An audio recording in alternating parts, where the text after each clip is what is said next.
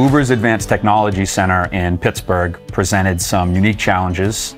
The designers and the building owners wanted a seamless integration between the VRF equipment, which was the HVAC cooling and heating system, as well as the control system that was put on top of it, which allowed them to seamlessly monitor and control the systems that were in the building. City multi-controls are very capable out of the box, but a building that's unique like this and the challenges that it presented, being very open and sprawling, required just another level of being able to control and monitor not only the VRF system, but the third-party equipment that was required here.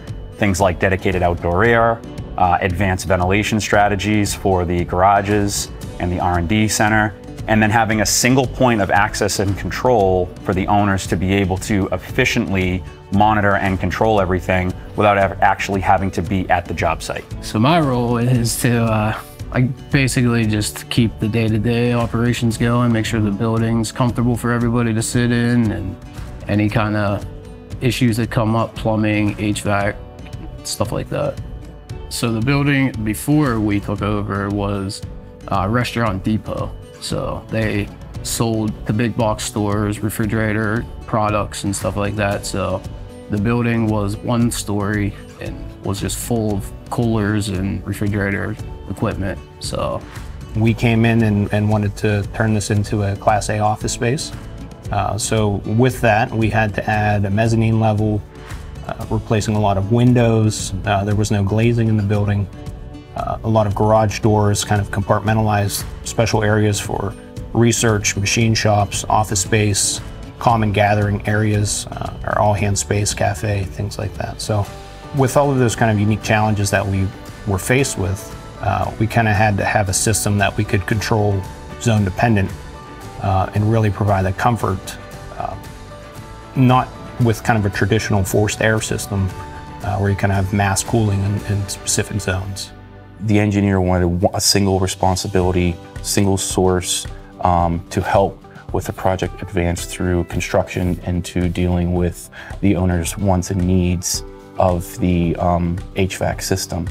So combining our experience on the VRF equipment, also on the Mitsubishi premises DOAS equipment, and utilizing the Mitsubishi controls group, we were able to provide that.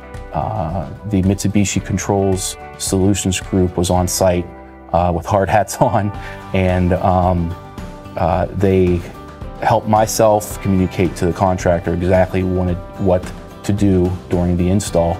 This building is heavily zoned, has a lot of conference space, has a lot of office space, has a lot of open, sprawling cubicle space and workspace that all had to be very quiet, closely controlled for its temperature, and again allow minimal interruption for people who were servicing or having to control that equipment. Remote access is key. They need to be able to see and control building systems whether they're at the site or not. They told us several times about how much travel they all have to do, how they're managing multiple sites, multiple buildings that are not always next to each other. So it's very important for them to be able to see and control everything remotely. So Diamond Controls allows them a window into their HVAC system, not only for VRF, but for also the third-party ventilation and exhaust systems that are in the building. So the Mitsubishi software that we have, it's nice to be able to see everything on one dashboard, all the different units that we have here, such as like the rooftop units and then the vents and everything like that.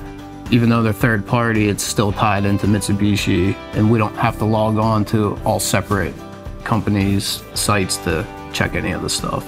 So that's the nicest part, I believe, is having remote access from anywhere, because my job requires that we travel.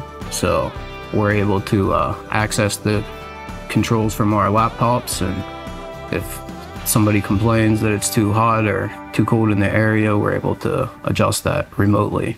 I think that having the ability to have kind of these independent branch controller boxes in the zones, being able to tie all that back to a core building management system really helps us in our day-to-day operations. We can go around and change set points on the fly, we don't have to go around the building, search for thermostats, make sure everything's different. We can lock them out. People can't change them. People can't adjust them. So it really helps us kind of control the temperature in the environment and ultimately troubleshoot if there's problems. Being that Uber in itself is a technology company and a leading edge technology company, they require and demand from their vendors and the people that support them the latest in accessibility, software, and remote access. And Diamond Controls really is our ability to be able to give that to a customer like Uber. Anything short of that, they probably would be looking elsewhere or be trying to find other manufacturers who can provide such a solution. And being that we are the experts in our own equipment, it only makes sense that we provide them that interface and that technology so that they can efficiently operate their building.